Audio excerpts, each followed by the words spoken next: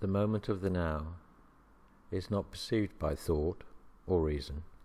It is an experience, a sense that is too big to be contained by words.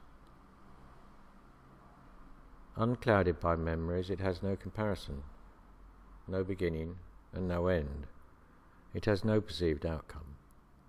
It is the ultimate acceptance of life, a submersion into the unknown, a surrender to its timeless thread and its forgotten mystery.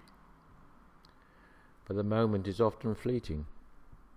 We become drawn away from its presence by the wish to compare the uncomparable, so we think ourselves out of the moment, look to decide its meaning, to give it a purpose that fits to what we already know, so assigning it to the catacombs of memory. But the moment of now is always there. It was there before we thought, and it will be there after we have thought. It is a living moment that exists outside of time. It has no season, no agenda.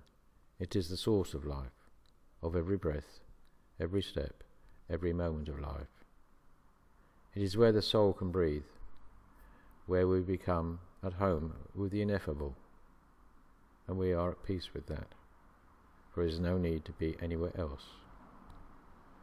It is love, but when we love, we're embraced by its presence, and we become a fraction of the divine, a part of all that we see, and all is well.